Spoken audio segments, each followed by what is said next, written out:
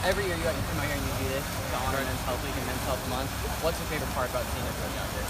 Just getting people involved. I mean, we try to do it, beginning of the summer, and everybody has goals. They want to set goals. A lot of times they don't know how to get started.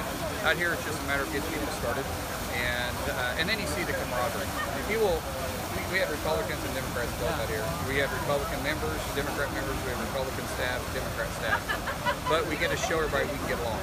I mean, my guy Tulsi is like a sister to me. We can disagree in politics, but I love the girl. Yeah. Same thing with the other guys that are out here, and we can show that. Yeah. We can set our differences aside and say we've got something in common. Absolutely. You, as of many Americans, is a working professional. You spend most of your day